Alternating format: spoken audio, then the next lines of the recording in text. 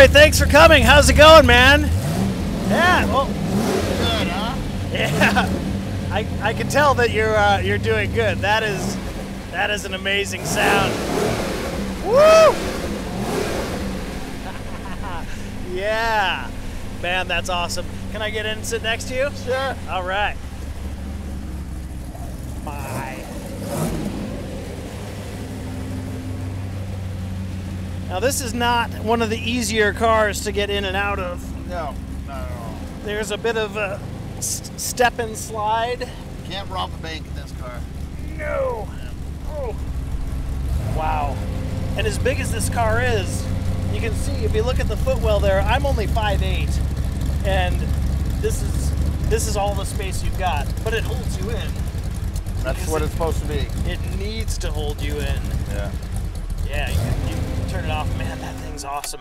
Tell me, what is, so this is the twin turbo version of the Correct. S7. What's the motor that's back there? It's a 428 twin turbo Ford.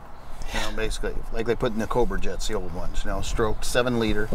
So yeah, it's a pretty good engine. And that's about 750 horsepower? Yeah, the manufacturer says 757. They always vary a little, but it's about 250 horsepower more than just the aspirated one, the regular one.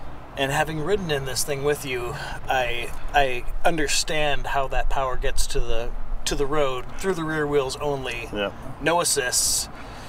ABS? No ABS, no traction control. Pure. As a matter of fact, no airbags. No airbags. This is and this is a car. You throw a livery on this car, and you could take it to Le Mans. Oh yeah. I mean, that's really the difference between the race car and the street car is a livery and probably some stripping down of the interior, I imagine. This car basically was designed to get in your garage, put your helmet on the drive to the track, spend all day on the track, get back and drive it back to the garage. That's what it was. Yeah. It's a barely street legal race car. And you don't use the stereo much, I imagine.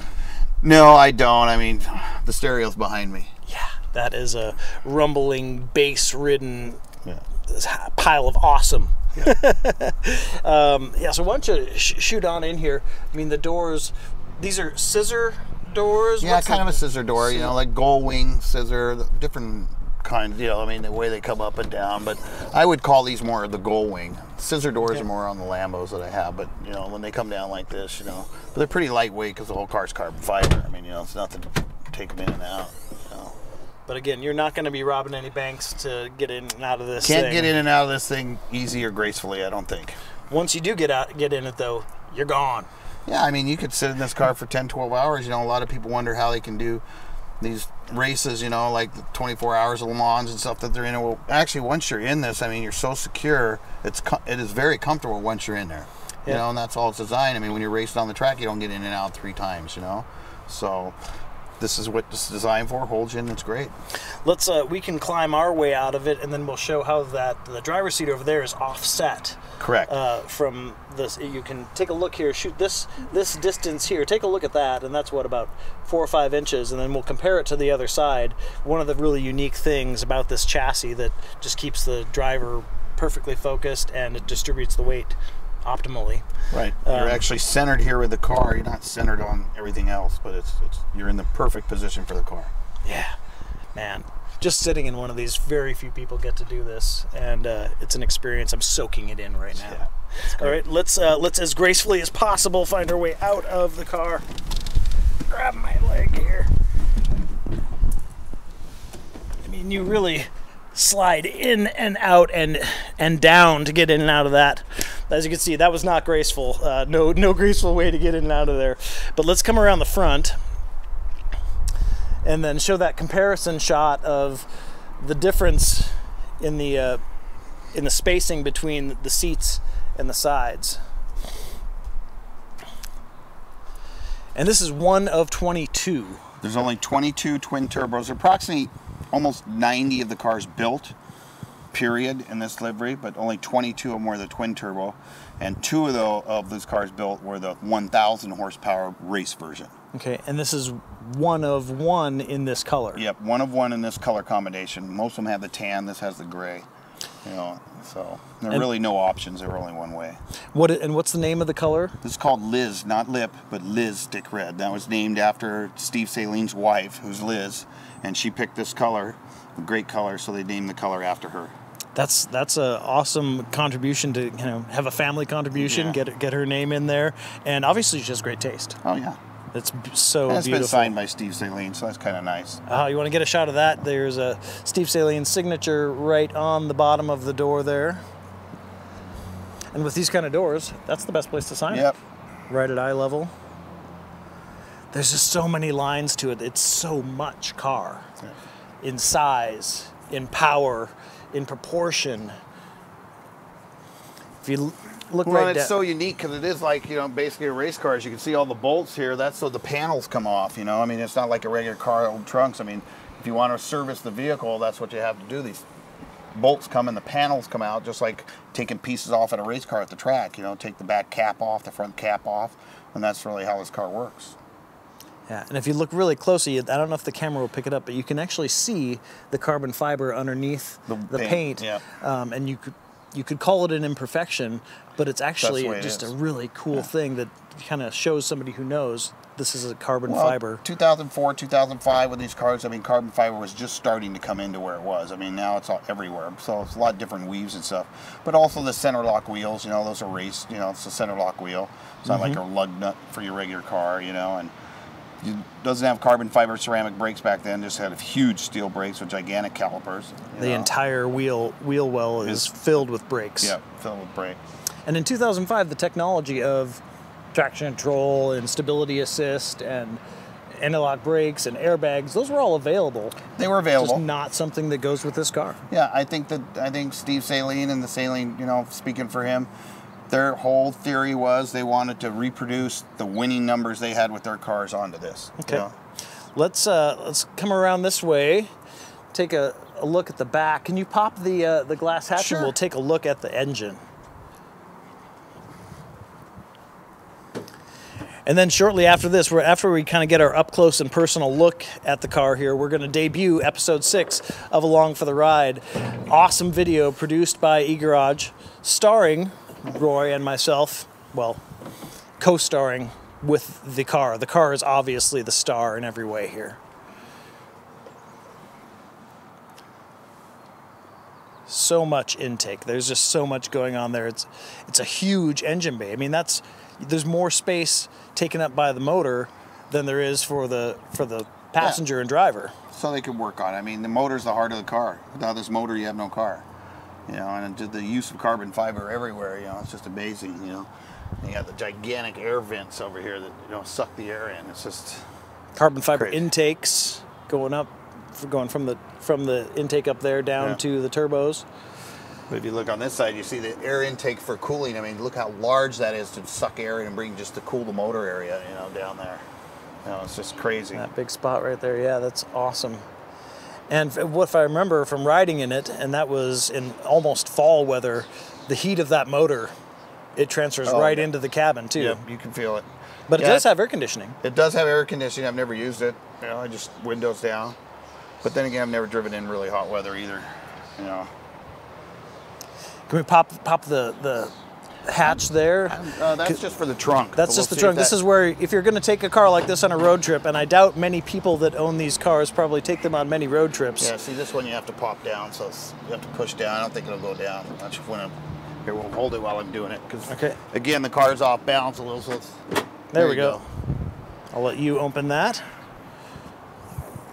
Yep, so there's where you put your 2 small bags. Yes. Your carry-on luggage. That's my battery charger from this there. Yep.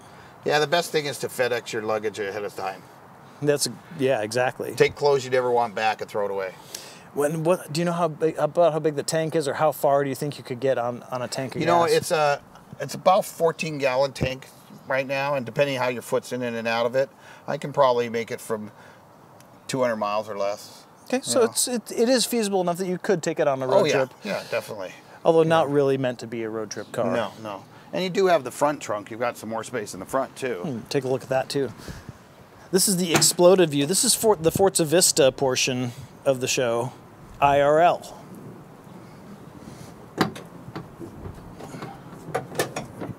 So you could get another Another bag, or you can Well, fold your suit over in there. This was designed specific to one reason only. When you go to your friend's wedding to put the tux there. Yep. That's what fold it over, fold fits the in there. tux, and that's it. You know. So, but that's about all you can put in there. So it does have a couple little spaces, you know. Yeah, it keeps it functional. Yeah. All right, well, there's your up close and personal look at the Saleen S7 Twin Turbo. Let's take a look at the video that Roy and I were in, driving around Seattle, that eGarage made, and then we'll come back and we'll talk with Roy and we'll talk with Ben about the production of the video and get a lot more details about this car. So let's go ahead and roll the video.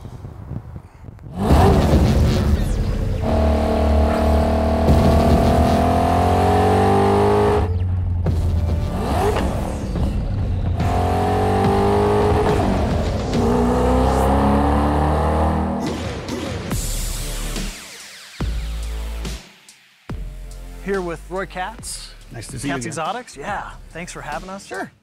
All these cars. This is such an amazing place to be. Such an amazing collection. I mean, you've been a Lamborghini guy Lamborghini forever. guy, true and true. Currently own about 12 Lamborghinis of my own. I've probably had at least 150 to 175 Lamborghinis go through my hands.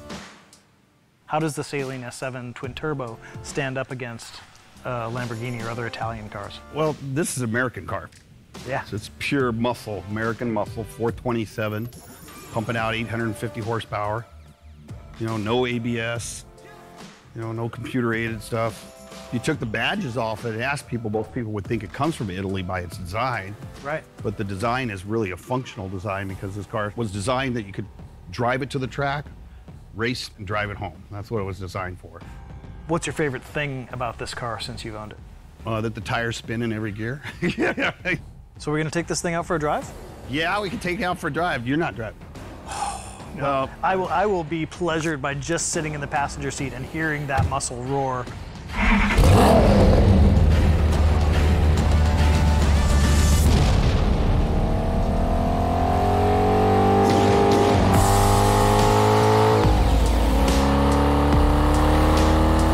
If you know supercars, if you think you know supercars, you still may not have heard of Saleen S7. This car just kind of stands alone as, I would call it, one of the kings. Definitely. It stands out with the lines. There's no other supercar with lines that are quite as long, wide, dramatic. Brand new, this car was 604,000 and some change. But for me, you know, it's not about the money on the car because I can't replace it. So I don't buy it because it's expensive. Yep. I buy it because I like the car.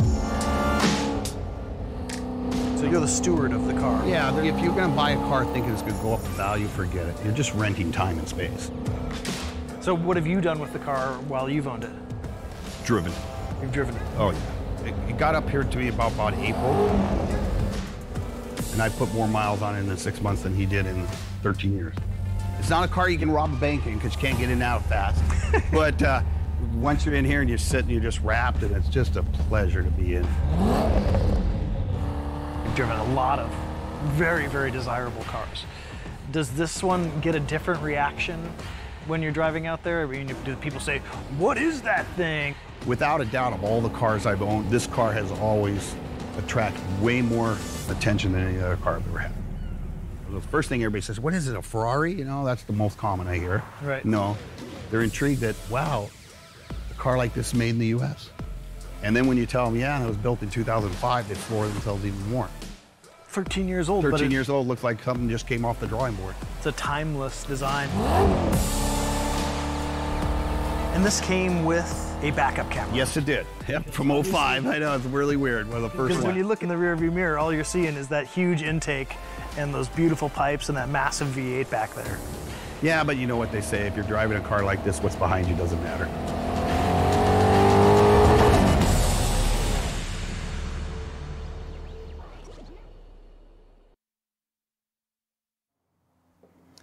All right. 6 of Along for the Ride. Driving around Seattle in this car with you, Roy, was one of the very special experiences of my life. We had a beautiful day for it. We saw some of the classic Seattle sights. People were just astounded. That clip going through Pike Place Market there. That was fun. I think we both were just like, Yeah, people were looking at us like, who are these people? What is that? Yeah. It was super fun. But let's go back and find out, when did you first learn about the S7 and the TT itself, the twin turbo? Saleen S7 back in 2004 when it first came out. That's when I first heard about the car and wanted the car. And did you follow the development of it before that? Not really. It was a car that came up and all of a sudden just, like most, an impulse buy, I wanted the car and I knew where it was going to be and started from there. But that car, you didn't buy one back in 2005. You waited quite a while. And I think you had your eye on this one. Right. Tell me about what you knew about this car as it led up to the purchase of it. At that time, Ron Tonkin Ferrari was the dealer for Saleen, and they were in Portland. And I bought some cars from them, and I knew their manager. And this particular car, this exact car, was coming to them. It was one of the first cars with twin turbo done. And I called them and said I wanted to come down and see it on a Saturday. By the time I got down there, they had sold it. And it was like, oh, really? And after hemming and hawing a lot, they were nice enough to give me the new owner's information. Okay. And the car left and went to Hawaii. And I literally, on the anniversary for years, every day would call the owner and say, would you like to sell it to me? Would you like to sell it? And continuously said no, no, no until early 2018 when he called me. So some 13 years, you pestered him. Yeah. And he knew that if he was going to sell it, it was going to go to you. He told me he always would. I think the thing that amazed me when he did call me, because he was trying to develop more of his business and he needed some money for his business, when I asked him, well, how many miles does it have on it now? I expected some money. And when he responded with under 700 miles, I thought I was going to die. No miles on the car. Nearly new. Brand new. And then how many have you put on it since then? I think we talked about that in the video, but you've driven it 10 times as much as he has in the I time put that more you've miles on that car in the first 5 months than he put in all 13 years. I bet the car appreciates it too. Oh, yeah. Runs better. Now, the success that the Saleen had with this in racing, was that important to you in the purchase of it, or was it all about just this American supercar concept?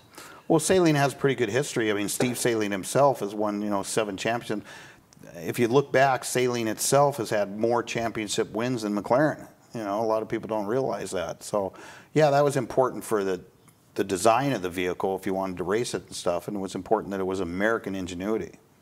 Did Steve Saleen sign that before you owned it, or is that something that happened during your ownership? During my ownership, one of the deals when I flew it back from Hawaii, since it only had such low miles on it and hadn't been seen by the dealer for a while, I sent it back to Saleen in Corona so they could go through the entire car before it came up to Seattle. So they went through it all, tires, service, you name it, everything, and I flew down. I've known Steve for a while. I've met him before on some rallies, and he was nice enough to go ahead and sign it for me and do that. And we went for a drive, him and I together, and fun. Now, there's kind of an interesting part of the delivery process. When you take ownership of an S7, it has to go through one particular change to fit the new owner. Tell me about that. Well, the seats are fixed. There's not an assembly that you can go back and forth. First of all, they're not electric, they're manual, but they are bolted to the ground. So you have to be fitted for the seat and also have to be fitted for the steering wheel exactly where it is and stuff like that. So that's one of the things I did when I flew down to the factory to get it refit to me. And what did the previous owner in Hawaii, what did he really do with it? Obviously, it mostly sat. Was it just something in his collection that he appreciated? What else do you know about it, what he did with it? I know he didn't have a lot of cars in his collection. I mean, this was his, and he didn't drive very many of his cars. I don't know if there's very many places to drive a car like this or any car in Hawaii to begin with. As a matter of fact, the only picture I ever had was he sent me a picture. I was trying to get it into his garage, but it was so low they had to put planks on to try and get it up over the garage. So that's the only pictures he ever sent me. I think a big portion of its life, it sat in a showroom of an exotic car dealer. They were attracting attention. Okay, and it certainly does that very, very well. Now, this is kind of a unique part of your collection because aside from running Cat's Exotics, where you have amazing cars everywhere, you've been a collector yourself over the years. Talk about the difference between the Saleen S7 and the Lamborghinis that have really been your passion. Well, both of them have the uniqueness of low production, at least up through 2001 for Lamborghini and 2005 for the Saleen. They're both totally unique, different cars. I mean, for the most part, Lamborghinis, the ones I like are the V12s, big muscle in there. And this is a muscle car, too. I like that. But it's American sound, American difference, where it's European sound, European difference. Really not comparison of cars. as far as their handling, stiffness? Are they similar in any way? Well, this car is a rear-wheel drive only with no assist whatsoever, where most of the Lamborghinis are pretty much all-wheel drive, 60 the rear, 40 the front. Newer ones are 90-10. So you have a totally different handling perspective for that, yes. When driving the S7, what's one of the distinctive features of driving the S7? Probably that you don't move 1 inch in the car. I mean, it's fast and whatever, you go back, you don't move in. The sound is unbelievable. I mean, the sound, people attract from blocks away looking and what's coming. Yeah, I was able to tell when you showed up, there was this, we were in the middle of Wheel and Pedal Wednesday show, and I hear this rumble that I was like, I don't think that's Ben. That's got to be Roy, and it must be the S7 because the weather almost didn't cooperate today. So we're very thankful that the weather did cooperate and you're able to bring it here. Yeah, it was a fun drive down, 40 down, but it was fun. And it's just a unique car because you can't reproduce the sound of an American muscle car. Now, we talked about a little bit in the video that most people, when they see this car, they have no idea what it is. Yeah. Even if you think you know supercars, you might come up to this and be like, is that a kit car? What is that? How would you gauge the public's reaction when they see this car? I get two of the most kind of reactions I get. The number one reaction I get is, wow, is this a new Ferrari model? No, it's not a Ferrari, And the other reaction I get is this car out yet? Is this a prototype? Because of its design and look. So I get that quite a bit. It's amazing that now it's 14 years old. 14 years old. And the design still creates that reaction that it looks like something that's fresh out of the wind tunnel. Yeah, and Saleen Corporation, Steve Saleen, right now they're making what they call the 777 cars with 1,000 horsepower or 1,250 horsepower, and they a little bit 1.2 million and above. They've sold 6. I think they have 1 available left that's on the production line right now, and it's literally the same identical car for looks, other than technology has changed, but same body style, same everything, but they're all painted in one color. What do you think about that? That it's kind of a horsepower race. It seems like every year the new Ferrari or the new Lamborghini or the new McLaren, they're always adding more power. My perception, and I don't drive them on a regular basis, is that at a certain point, it's just a statement. But would you say that there's a range where once you're over 750 horsepower or whatever, that it's just a number? Well, it gets to the point of tenths of a second. Okay, I can do 0 to 60 now in 2.3 instead of 2.4. So yeah, a lot of it is bragging rights. I think a lot of it, though, for the manufacturer to build for is the technology ability to make that they can do this. Bragging rights, I can do this out of this motor. But yeah, you're right. Especially for instance in Seattle, there's really no place I could ever use 1,250 horsepower. Maybe for 500 feet. On my way to jail, yeah. But or the hospital. Yeah, but it was designed.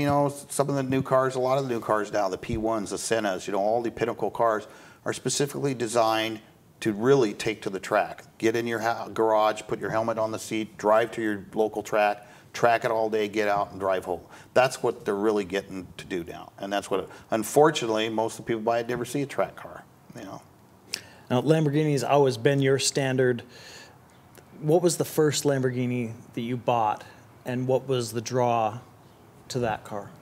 I bought a 2001 Lamborghini Diablo 60 Special Edition. I bought it in September of 2001 from now defunct Lamborghini dealership in Provo, Utah, by Salt Lake City. Okay. And they're gone now. And that was my very first car I ever bought. I was drawn to that, kind of like the Ferruccio Lamborghini and Enzo story. I had a lot of issues with my Ferraris, and I finally had one that was bought back under, just had problems. And I had a friend of mine said, why don't you try Lamborghini? And I said, I thought they were illegal in the United States. And, now I think there's 26 or 28 dealers in the U.S., but back then there was 4, Okay. So that's what drew me in. I saw the car online, flew down, bought the car. Did you drive it back, or was it totaled? Yeah. Tell me a little bit about that drive. That's kind of a funny story, too. So me and my buddy flew down, and the dealership picked us up at the airport in Salt Lake City. We go to the car, looked it over, and said, yeah, okay, this is the car I want. We agreed on the price, did the paperwork, and I says, okay, well, we'll have the wire here within an hour. I'm going to go have lunch with my buddy. And he says, okay, so we go back to lunch and come back. Because the wire arrived and everything. And I says, okay, well, do you guys put a temporary plate on it? He goes, what do you mean? Where's your truck? When do you want me to schedule the truck? I said, there's no truck. I'm driving it home. And he said, that's over 1,800 miles. I said, yeah, people don't do that. I go, are you telling me this $500,000 car won't make it? I shouldn't have bought it? Does I get a refund? It won't make it? A brand new car? He goes, well, I've just never heard of that. People just don't drive a car 1,800 miles. I go, well, I do. And today, as a matter of fact, this last weekend I had it out for my birthday, and it's closing in on 50,000 miles, and it's still one of the best driving cars I've ever had. That's amazing. That really is high mileage for considered high mileage. Have you had to service it more given that, or does the car tend to run even better the more it's driven?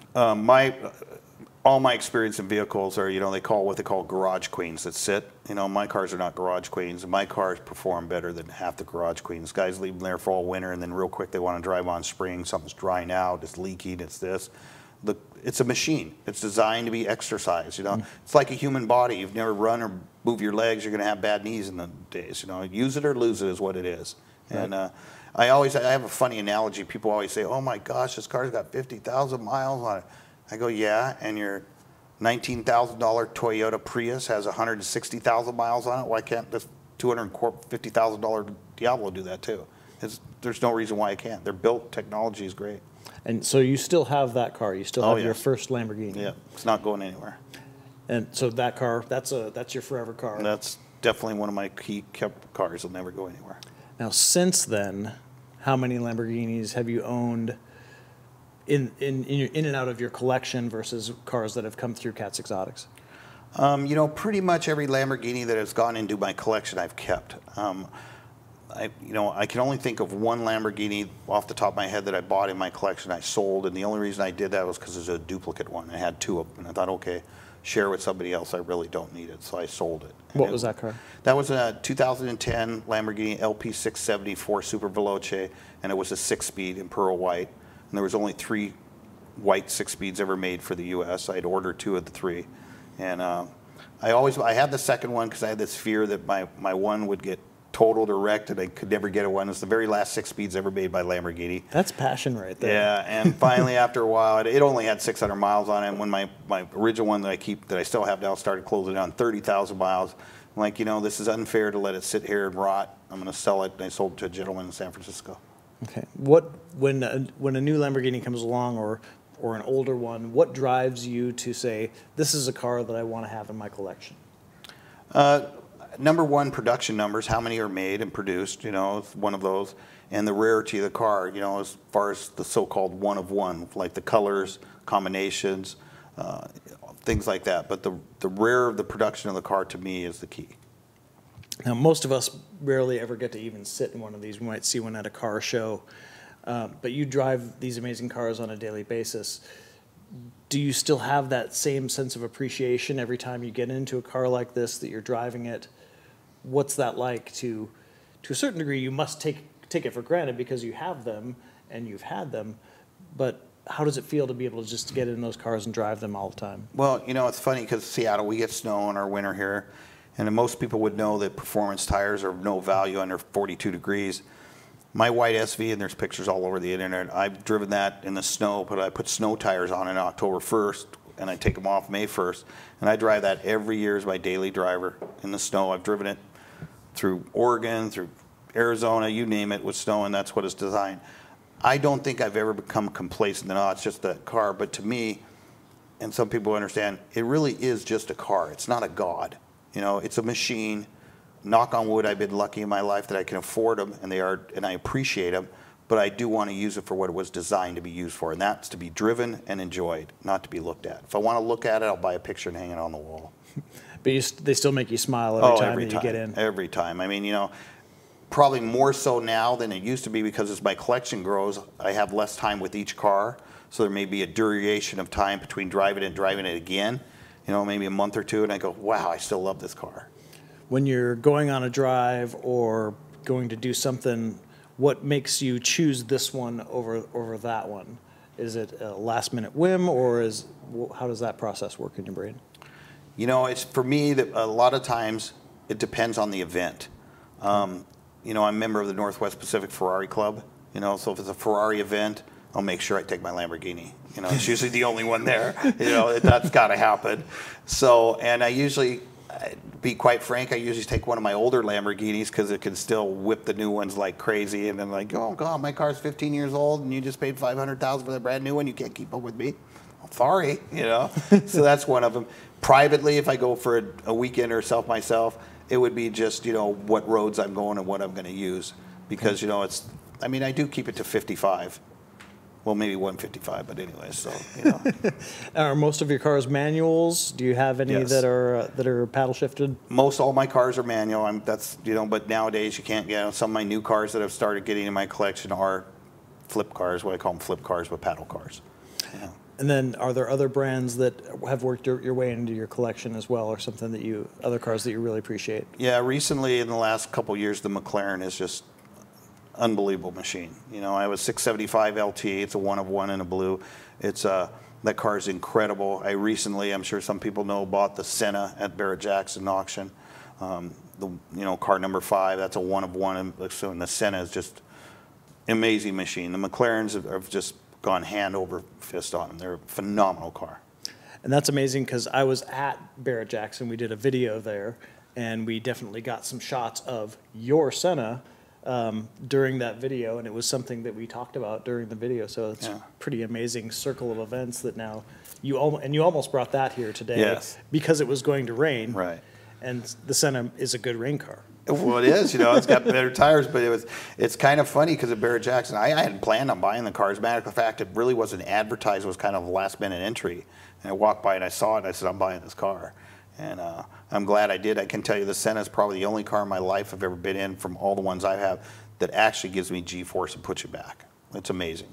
Wow. Yeah. What was that bidding process like? Have you bought cars at Barrett-Jackson before? before? Oh, yeah. I've been going for 20-plus years, multiple auctions. You know, the key to that is having an amount in your mind you're not going over. Because once you start going over that amount, you're losing your own sanity, you know. So, right. I mean, I had an amount in my mind that I would go to because I knew at that amount I could probably find another one from a private party and wouldn't have to pay extra. Because you didn't need to have that one right. exactly, yeah. but there's also a mental process where you're kind of like, I want that car. Yeah. And, you know, buying that Senna, I mean, a little off target here, but when I went paid for it at Barrett-Jackson on Sunday, they had to pull it out of the showroom or the big tent. And the guy says, okay, where's your truck at? Where do you want to take it? Well, it's like my Diablo. And I says, I'm driving it. And he goes, what? I go, I'm driving it. Where's the nearest gas station? Because it needed gas. And the guy couldn't believe me. He goes, nobody drives these cars away. I go, well, I do. You know, so. And so you drove it home? I drove it home. From Arizona? From Arizona. The first time? First time. It was great. Did that harken back to that first experience that you had in the Lamborghini? I mentioned you've been on many road trips, but that purchase and taking it home and the whole experience kind of resonates. Yeah, the biggest difference with the Senna was I got stopped a lot more by California Highway Patrols, Oregon, everybody, because nobody knew what it was. Everybody wanted to see that car, you know. So it was amazing. Had no trunk, so you know I had the same socks on for a week. Yeah, but so it was a fun machine, still fun machine. So police do actually pull you over to say, I just pulled you over so I could look at your car. Oh yeah, you know, hey, do you mind if I get a picture? You know, cool, and you know, and then they're pretty good about it. They'll say, hey, from here to milepost 26, you're okay. You know, and I go, oh, thanks, cool. You know. Now, is the Senna, has that made it onto the never sell list, or is it going to be market based? You know, I base a lot of people ask me that. You know, one of the common questions I always ask myself, I go, somebody came into my warehouse in the middle of the night, put a gun to my head and said, we're going to take every single car here but one. We're going to leave you one. Which one do you want? We won't kill you. I look at every car and try to decide that. When I don't have that passion for that car anymore, that's time to let it go out of my collection. And like I said, there's only really been once. This Saleen may be the next one to go. Okay. You know, so. And then what kind of sales process, will that go through your business? Would it go up for auction?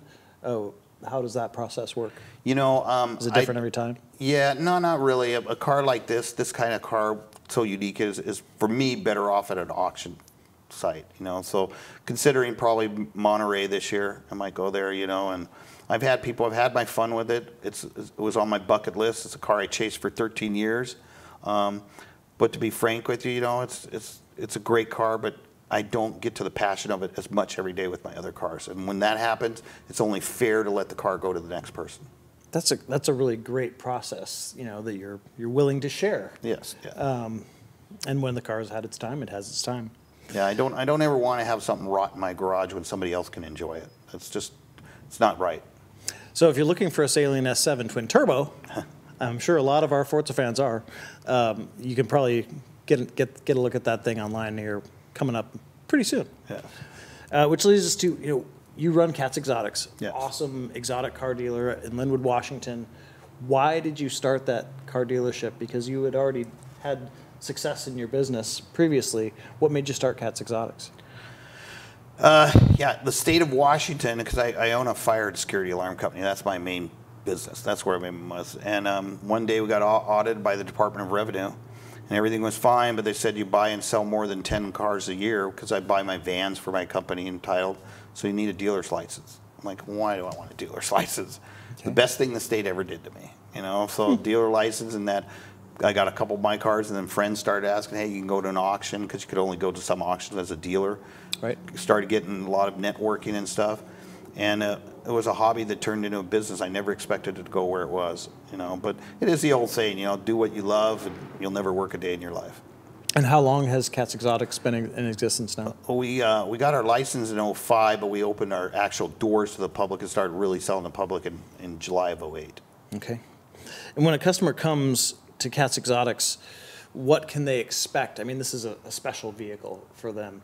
What kind of services is you're going to offer that they can't just go to a dealer or buy from eBay or something like that? Well, number one, there's no test drives. It's kind of funny. Yeah, we get people, I saw this online. I'd like to test drive it. Yeah, well, of course you would. I can test drive it all you want after you buy it. Then you can test drive it all you want. So we don't do test drives. And, to be quite frank, our buyers don't need test drives. They know what they want. I'd say 90% of our buyers are online or out of state anyways. Very few in state. Okay. They're looking for specific. You have to remember the cars we carry, there's not something like you could go buy at every Toyota dealership. I mean, if you go online right now, my cars, probably almost every car I have is either a one of two or three in the country, and that's it. So they're very boutique and unique vehicles. So your showroom reflects your tastes of not just buying the most common 458 out there. You're going to buy the one that's specially equipped to be one of special color. I mean, a lot of times I have, my son helps me. He's in the business, so are our salespeople. A lot of times we buy vehicles that maybe have a color that isn't a popular color, but it is with somebody, and I just need that one somebody to come in. And that's like me. I may buy some vehicles once in a while that got a different color or different uniqueness. It's a one-off, and the old saying is, well, there's a reason it's a one of one. Well, but I'm the one of one that wants it. Right. Do you find that that's why people come to you, because you're known for having the only purple Lamborghini that was out there? Yeah, definitely. I mean, we have people say, like the newer Aventadors now. You buy an Aventador everywhere, and I love the Aventador, but the ones we've carried or got, it's a one of one. I was looking for that specific color, that particular livery, or that Roadster, or that S. So yeah, we have very rare vehicles. What's the rarest car that you've sold out of the showroom? I sold the Lamborghini LMO2 Cheetah, which was the prototype for Lamborghini. There was one of one. It was thought to have been destroyed, but we located it on a farm in Michigan, and took 3 years to totally rebuild it and put it back together. And it sold to a Swiss collector, probably the largest Lamborghini collector in the world, in Switzerland, for a pretty penny. Very nice. That's in Michigan. Yeah. That seems just like a totally out of place to find a Lamborghini. Yeah, when I first got called on it by the guy, I thought this can't be real, but it turned out serial numbers and everything it was. Now the car market these days, for some cars, manual Lamborghinis in particular, it's changed. Yes. Tell me about how the market has changed in the last few years from the way it used to be. Well, I think for one, production numbers are way up, of course. Whether it be Lamborghini, Ferrari, Porsche, whatever. I mean, you got to consider, just use the Lamborghini example, 2001, before they moved on, their last production year in 2001, they were talking making 300 cars worldwide. Now with the Aventador and the Huracan, they're talking making, 7,000, 9,000 units a year. So that's one. The companies that, pretty much Volkswagen owns everything, has gotten to the point that they can make a car pretty much affordable to anybody in the world, whether they lease it to you or whatever. So a lot of motor vehicles now, to me, I call them throwaway cars. They just buy them, the best for the year, and they get rid of it. On average, do your customers keep their cars for a long time, or do they tend to progress where they maybe bought the first car they could afford and they'll come back a couple of years later to get the next model up? Or do you have a lot of return customers in that We way? have a lot of return customers to buy another, but not to turn theirs in. I mean, you know, again, we have some unique vehicles that once you buy it, you want to keep it in your collection. You really don't get rid of it a lot, you know. So, but we also have the buyers that are just buying. I mean, you know, we do carry the Huracans and the Ventadors and Lamborghinis, and they sell quickly because they can be afforded. They could lease them for 7 years, buy them, 12-year note, whatever. And those cars, yes, go pretty fast and quick. But they're easily replaceable, you know, and that's, for me, that's the one key. Fine, I can sell the car and get the money. Can I buy another one with that money? And if I can't, it's not replaceable, I'm not getting rid of the car. Now, it seems to me most of the people that are buying exotic cars, there's something special about them, aside from just being able to afford them.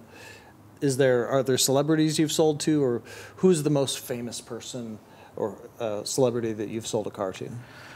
Well, I've sold to multiple Seattle Seahawks players and stuff, you know, they ball players, and those are usually because, you know, that's part of their contract. They get a car, you know, so they come in, you know, Marshawn Lynch, we sold that white Roadster he had.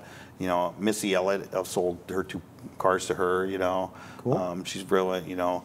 But there's probably, you know, half a dozen people that are pretty well known that I've sold. Probably the most unique and most famous I sold to a sheik in the United Arab Emirates that was buying a car. I had a white Lamborghini Roadster. It was a 1-of-1, and it was the early LP640 Roadster manual.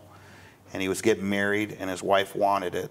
And they flew privately and looked at the car, and then, I'm not kidding, paid cash, got it done, and put it on a FedEx transport plane the next day, flew it to Dubai at $27,000. It's insane.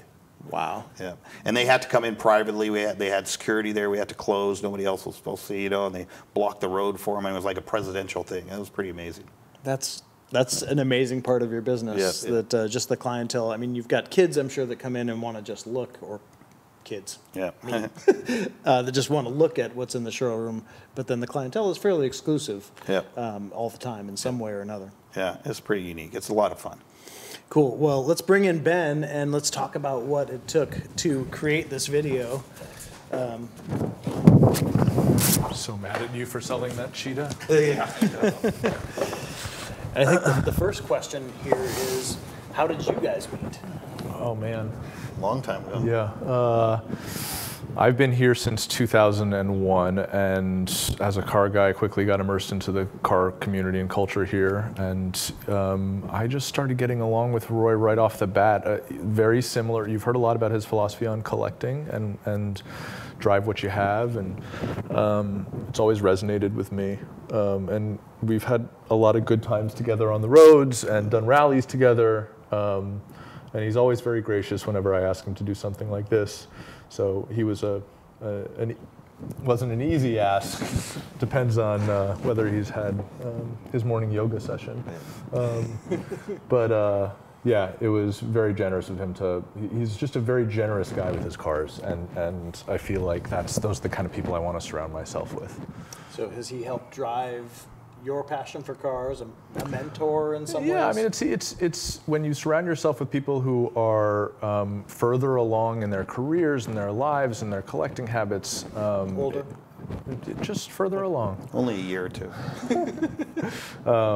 And they're a guy who, again, I think it's about how his message resonated with me. Like, I've never been a guy who buys stuff to let sit around or collect in value, and I've probably lost more money in cars than I have made money. I think we both have. But you have the fun along the way. Yeah. And I mean, that's part of the investment, right? Somehow you're paying for that, and so if Right. you lose some money on the sale of a car, I can always look back and say, well, I did this in that car, Right. and how could I put a price It's on the that? experience. It's the experience. I've said, and I believe it's on the video, and one of my favorite taglines, if you're looking to make money on a car and invest, don't buy gold or statues or artwork. Don't buy a car. You know, Because you're just renting time and space. you're renting time and space. I love That's all that it line. is. I love It's a that monthly line. fee. Yeah. You got to do it out of the passion. Now, when you were considering cars or different vehicles to feature in the Along for the Ride series, what drew you to the Saleen S7 twin turbo and Roy? We wanted to give the audience like a really wide smattering of cars. So the Grand Wagoneer, the 037 Stradale, and the S7 just came together as this package of like, you know, someone's gonna like one of each or one of the group. I think that I'm a fan of that era of cars between 2004 and 2007. I think some crazy cars came out. He had got it. It was probably 6 months new to him, and he's not a very showy guy. Like he'll go and bring the car to shows and stuff, but he's not out there on Instagram blasting pictures of the Saleen. So not a lot of people had kind of learned that it was in his collection, and he wasn't actively trying to sell it. So I just thought this is a great opportunity I knew he's very generous with his time, given it enough notice, and I knew that if we kept it close to our Seattle, you know, stomping grounds, that we could do it very efficiently, and we could cruise the roads. He would know where I needed him in different, you know, landmarks and stuff like that, and he would be able to just digest the whole shoot and be able to give me a quick yes or no, and that's exactly what happened. Yeah, and it all worked out pretty well, I thought. It was a great day. It was a fun day to go see the Seattle sights. Yeah. And now that video was probably closest when you met initially, and you're talking, you know, what kind of video do you want to make? This was the closest example of what I had explained to you, that, you know, being in a great car, seeing some of the Seattle sights, the Hammering Man in the background, Pike's Place Market, some of these things, how much of that played into the way that it actually ended up? Yeah, it was kind of like iconography about it. So the car, even though a lot of people don't know about the car is very iconic. It's got a tremendous presence to it, and it reminds me of almost a landmark. It's got so much mass to it, visual weight. And so things like the Hammering Man was your idea. The Alki Beach, the Golden Garden stuff, there were just there were like the landmarks that made Seattle, Seattle. There was the idea of going out to the beach with the seagulls and the gull wing doors, and we've shot Seattle a lot, so many times. So we know where we can get in and out of, sometimes with permits, sometimes without permits, and we knew we could, you know, shoot the tunnel. The viaduct, RIP, was always a great place to shoot rolling shots. And also Roy knowing how to drive for a camera, because we've done this before and he's done it for other people, it's easy to navigate through rolling traffic and still get the shots you need. And that leads right into my next question. I got to ride with Roy in the S7 as we were essentially driving from Linwood into downtown Seattle. There's always traffic here. We're on radios communicating with you in the camera car, and I had really no idea of how complex that is and how difficult it is to come together. You've done this a bunch. How did this shoot compare to others as far as how easily it came together, and what were some of the challenges we ran into? I mean, we had, I would say it was average. I mean, luckily, again, the ability to go back to the car and get pickups and stuff like that after was needed here. We needed to go back to the dealership. But again, he's a fixed entity. We just had to give him a couple of days notice, and he made the car available for us for a day of pickups. So I think as far as, you know, we had technical issues that caused a little bit of a delay. But I think all in all, it came together pretty quickly. I like the idea of also treating it as it's got to feel like a normal day. We all sat down and had lunch. It was free to me. That helped a lot. I got a free lunch, so I was really happy. You did. As long as he gets free lunch. Spud's fish and chips, man. It was great. And another Seattle icon. Yeah. And I remember we were sitting at the table there eating our food, and your cameraman came up and filmed us a little bit while we were eating our fish and chips, and I was like, oh, that's going to be a great shot. But of course, that didn't make the cut because it's really all about the car. We were there just as, you know, they're enjoying it in different ways. I think there's one aspect that we wish we had more of. We were relegated to GoPros on the inside of the car a little bit, you know. But it's such a tight cab in there. There's you know, the ability to go and get ride-along stuff with the larger camera would have been nice, but it would have been a close-up of my face the whole time. And you can't get everything. well, let's take a look at some of the BTS photos that we got. I think there's a few there. They're just amazing photos. Unfortunately, we didn't have. We were so intent on getting the action that when we didn't have a BTS photographer, so there isn't much for this one. But we each have shot makes up for it. We have some amazing rolling ignorant shots. guy, sorry, but what's the BTS? Behind the scenes. Behind the scenes, yeah. Behind the scenes, a little fancy word. just to give people an idea of what it was like on the day. What did GTO stand for? Pontiac GTO. Gran Turismo Homologado. Pretty good. I do know some things. So tell us about this photo. Do you remember where this was taken? What the backdrop is? We're just approaching downtown, I think. And when you have those open lines, when he's coming between cars, and you just have, moments like this, you just know that the rolling footage. Okay, got it. Like that. Those are just the iconic photos that you get a sense of how big that car is, even though there's nothing behind it. Yeah, and the sense of motion captured there is awesome. Let's go to the next one. Another rolling shot approaching downtown, I think, just more trees in it. Seeing you guys in it, trying to figure out, you can't see into the cab really, because obviously we were in the Touareg, a bit of an elevated position, so can't, I hope Roy's not, being mean to this guy. When we were mic'd up too, but right. So you could hear us, and then we had the radios as well. Yeah. No, Roy was awesome. You got a it sense made it so fun. You got a sense of that car doesn't have the eject button. Good thing for me. of what it's like to control car to car over the radios, right? You got a little bit of a sense of what it was like directing you in between lanes and speed up and slow down, and now we're getting in front of you and in back of you and all that. Totally stuff. My first experience, and then to see what the other traffic is doing, because one, they're seeing this amazing car, and then the Touareg with the black arm on it.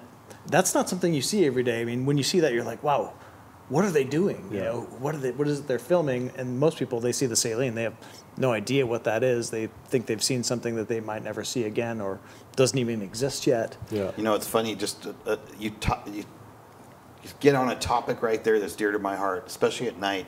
And I don't think people know, but they get up by the cars and they got these cameras now, your camera phones, and the flash goes off when I'm trying to drive. And I appreciate they want to take pictures of the car. I don't think they realize how unsafe that is, or they get next to you and do it.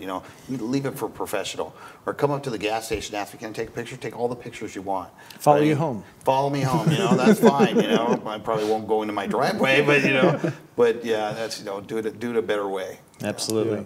Let's take a look at the last few shots there. Yeah. I think just big container truck next to us there. Shot of you passing a container How do you keep truck. looking at these? I'm not going to sell it. Hey, if that's the end result, I would love to take ownership of that. And then I think we've got one with our rig in it. So we've got a little bit of a. That was when you guys were parked over at Alki. We right before the mass of people came in, we were able to get a couple of shots of our gear with the car in the background. But that car got flooded pretty quickly. I mean, within minutes of being parked, there was 5 people around it. Yeah. Is that the last one? Oh, there's one more with the black arm in it. Yeah. And I think that was your first time driving for this. Yeah. Pretty cool, probably for you to watch too. The thing bouncing around and. That was amazing. And not bouncing around. Yeah. Yeah, it was the whole experience, working with you on this whole project. This is the final episode of Along for the Ride. Hopefully, it gets the response that I feel, that this is awesome, and it was great working with you on this. It was just everything we did was a new and incredible experience. I'd just love to hear if the audience likes this kind of storytelling from the cars within the game. Speak up, people. Does the game have a Senna in it yet? The Senna is the cover car for Forza Horizon 4. Let's do an episode with my Senna. I'm ready. Okay. Free lunch at Bud's, though. Okay. Okay. I am totally down. We'll take you up on that. When we talk about the shoot of the day, what was your favorite moment of the day? There was the ending shot where you guys were out at the beach and sitting on a bench. That was really great. We were flying the drone and bringing it up from the water height, from the water line and up to reveal you on the bench. And beautiful bluebird day on Golden Gardens. There was boats on the water, and you guys were just kicking back on the bench. I think that was a moment where I just really enjoyed Seattle. I enjoyed, having a friend like you who would do something like that for me, and it was a good time. And that's where I started my drag racing career Yeah, at Golden Gardens. You know, when we were 18 in high school, we used to drag race cars up and down. Oh, really? Around Shoal Drive there? Oh, yeah. That's awesome. That's great. Full circle. Now, the viaduct's gone now. Yeah. I don't know, have you, if you had done, you've probably done some other filming there, but this film will now have nostalgia in other ways. Yeah. People might watch this movie just to see what the viaduct looked like. Many of our videos have the viaduct. It was such a lovely place to shoot. Do you think the new tunnel provides an opportunity to shoot things? Yeah. I've driven it through a couple We've times. already shot in there. I think it's different. It's not going to be the same. You got no skyline, so it's not the same. Yeah, it was something that you just don't see in many cities. You can't combine that placement of a highway with the waterfront and downtown. And downtown's so different now. There's just not this barrier there. Right. I don't know if it's better because I'm not used to it, and change is difficult. But Right. but the new tunnel is this neat thing, and Yeah. certainly seems like the way it should have been done originally, so that downtown all came together. But Yeah. kind of neat thing. Roy, I think it's time to put you in the passenger seat. And I do have an actual Lamborghini seat here for you, so you should feel fairly comfortable. And I'll take you for a ride in your car Nice. without the risk, Okay. if that's all right. If you want to plop in the Lamborghini seat there on the other side, I'll hop in and we'll drive the Saleen S7 in Forza Motorsport 7. Put my notes down here.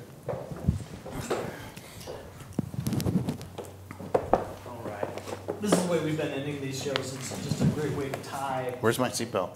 Oh, you don't need it. Oh, okay. You don't need it. You're good. Click it or ticket. Okay. So we'll flip over to gameplay mode here. We'll get this thing started up. And I think I'm going to be driving at Laguna Seca.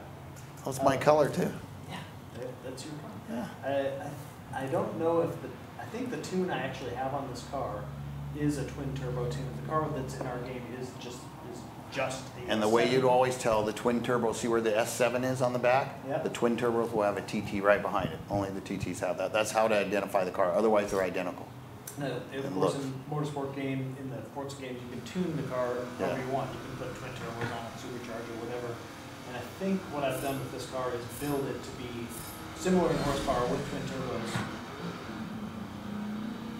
Lots of torque. The other car I drove for the show before this was a Honda Civic, front-wheel drive. Yeah. Maybe it had 250 horsepower. Boy, that was a fast car, wasn't it? You know, For its car, it is. I mean, it's so lightweight and little. yeah, and way more predictable. I mean, for Yeah. front-wheel drive, you know what's happening more, whereas this car will ride on rails until it decides to bite you. So I'm going to try to make the first few laps here not ugly. And they should hopefully get better lap by lap, maybe even faster. Braking needs to be a little bit smoother. Have you driven any of your cars at Laguna Seca? No, I have not. You go down there for Monterey? Yeah, I've driven it. Driven up. Okay, yeah. That's why I don't give you the keys to my car. But I've driven at Fortuna, you know, the California Speedway several times. I like that. Okay. You know, there's not really a lot around the Seattle area here. Some good tracks down Portland International Raceway. That's pretty nice. Been on that track there a couple times. Course route is. This car is so big. I mean, even in Forza, you can still feel how big it is. Yeah. The rumble of that 427 behind us. Trying to be a little more conservative, get the feel for it. But when you put your foot in it, even at 60 miles an hour in third gear, it's still ready to just totally. Yeah. I haven't spun it yet, so I'll say that that's a good thing. First lap. I was looking for that telephone pole over there. Oh, there, it's gonna get ugly. I should not talk. That's what I Oh, do. that's the excuse you're going with? Yeah, yeah. Okay, yeah. Oh, I got a bucket. Yeah, that works. I've got Okay. so many excuses. Yeah. Thought you could say the helicopter bothered you seeing you up there. When you come up over that point down the straightaway, there's a telephone pole. That's supposed to be your focus point as you come over, so you're not actually trying to. So you thread right through there. Look at all the cameras going off. You're famous. They've seen me screw up a couple times. They're just trying to catch that moment where I total a Saleen S7 and let purpose go. Well, as long as you weren't hurt, that'd be okay because the value would go up on mine. That's money.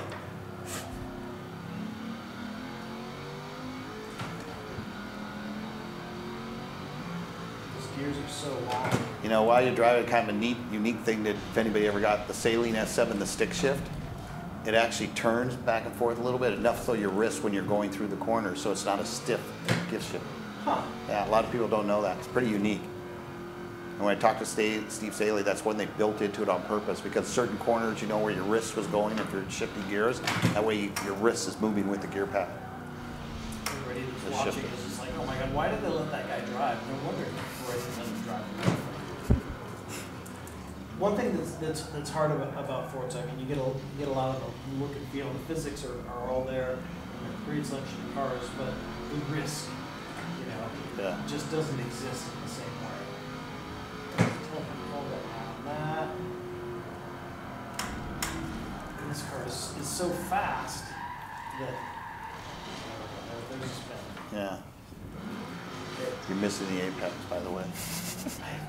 The car, it's so fast that I have a hard time getting into the, figuring out where the breaking point is. I'm too busy listening to how awesome it sounds. So we'll finish up this lap, and as we come across the finish line, we will call that the end of the show and get Ben to come sit over here and give you guys a thank you as we wrap up this final episode of Along for the Ride. Oh yeah, that's insane. And the rest of this last lap. I'm trying to impress you. Are you impressed? No. Because I plan on doing this on the 405 on the way home. Except mine's gonna have 3 digits. You only get 2. Oh, once in a while you got 3 digits. It feels. I mean, I know it's just it is a video game, but I can feel the speed. Oh yeah, it is an amazing machine. Feel how tightly packed we are in that cockpit.